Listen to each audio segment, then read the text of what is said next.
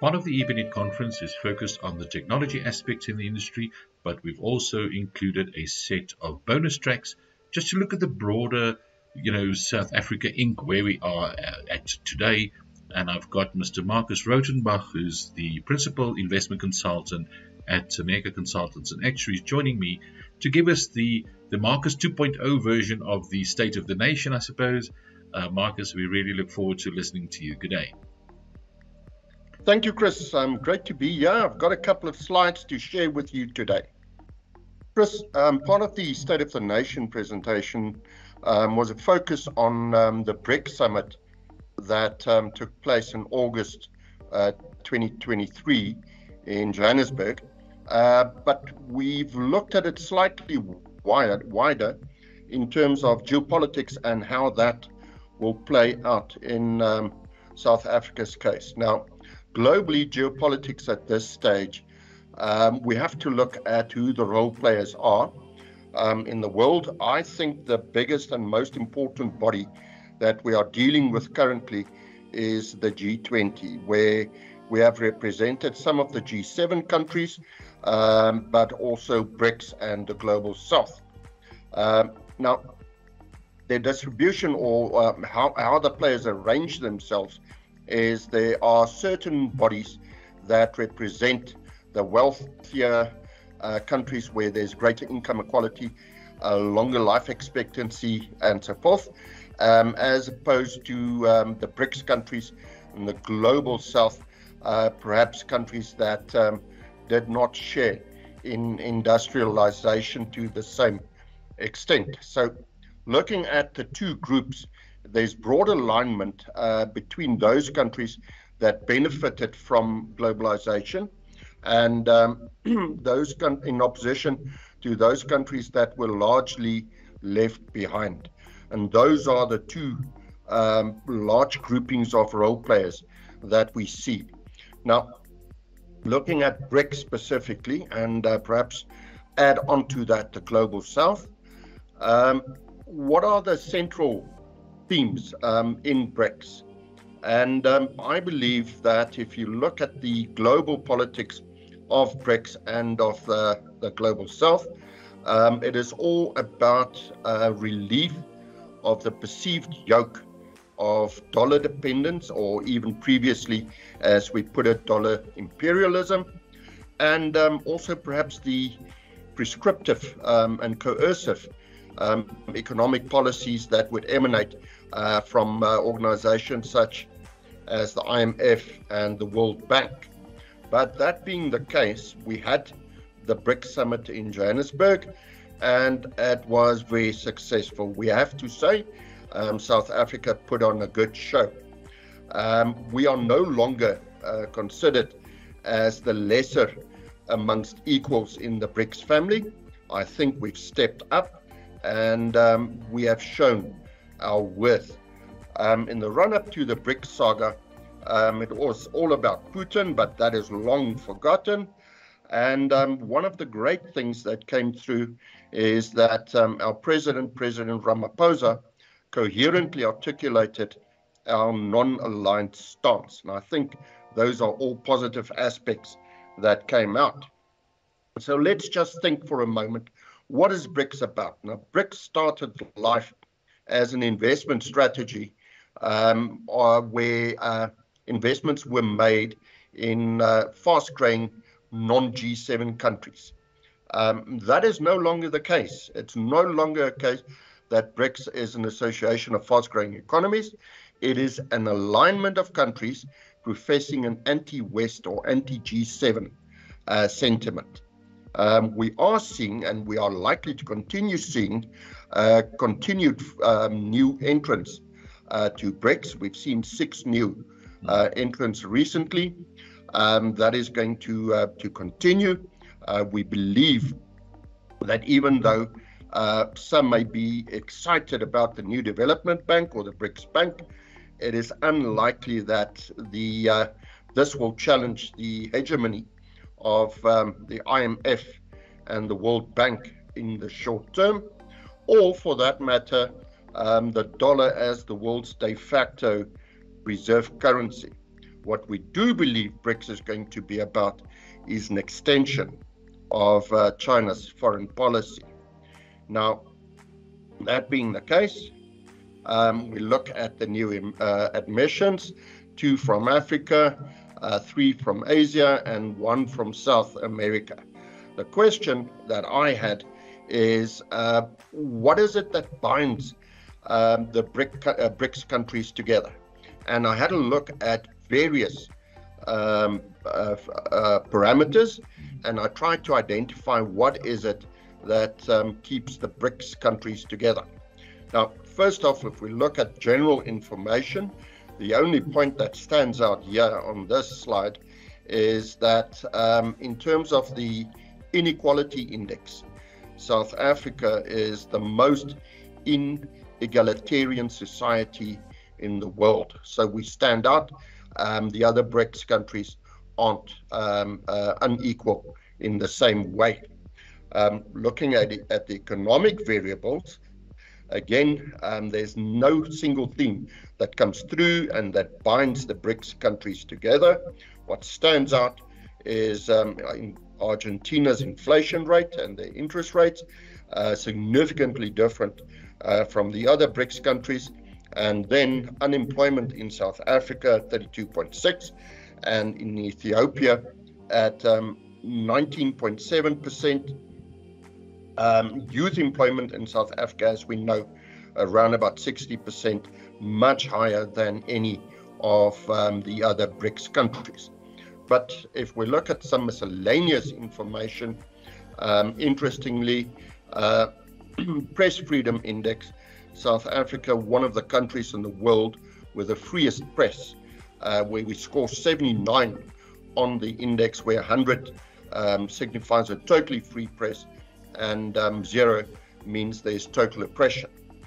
What did come out recently, and that does explain some level of coherence in the BRICS countries, is the criminality index that was published a week or so ago. And most of the BRICS countries, as you can see, score on the wrong side of 5 on the criminality index. South Africa score the worst at 7.18, and the crime resilience index that runs hand in hand with the criminality index measures the consequences of crime, and we can see in South Africa's case very little by way of consequences. Now, I believe that BRICS is all about bilateral trade, and Comtrade provided a great deal of information, Comtrade of the United Nations. And if you have a look at bilateral trade, you can see China's trade with the other BRICS members amounts to $608 billion, but its trade with the G7 countries nearly twice that level. Now, for the remainder of the BRICS countries, the trade with G7 countries, as opposed to trade with the remaining BRICS countries, we'll see that BRICS countries a little bit higher trade with the BRICS countries than with the G7. So it's all about trade, and it's all about China's trade. And I think this explains what is happening within the BRICS environment. Now, there are some questions about the new BRICS configuration. First of all, there's a question that I have about the historic tension between Saudi Arabia and Iran. Now, we know there's a peace treaty that has been negotiated and brokered, and the hatchet has been buried. But after years and years of difficulty between these two countries, it is a question that does remain. Then there's the relationship between India and China, and who is going to be the first amongst equals, particularly in the global south. I think in the BRICS 11 setup, China is perhaps the first amongst equals, but in the global south, particularly as we had the G20 summit recently in New Delhi, it is India that is looking to be the unofficial leader in the global south.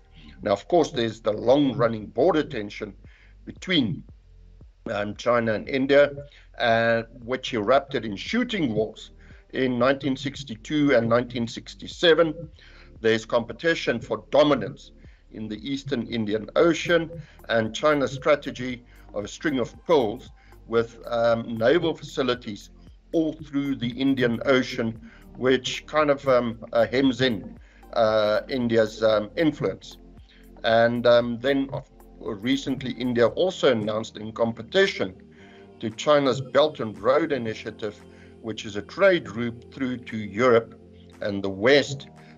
China's also opening up a trade corridor through Southwest Asia and the EU in competition with China.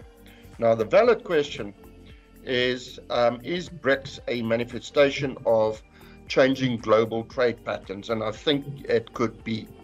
Now, global trade patterns are changing, and it's important for us to note what is happening. Number one, there's deepening divisions around the world, as we've seen. The large-scale groupings of the G20 versus the global south, rather, versus the G7 countries.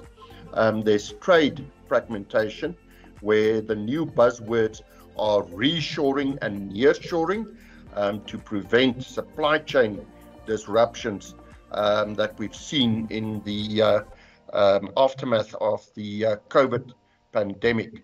But these interventionist policies cost money.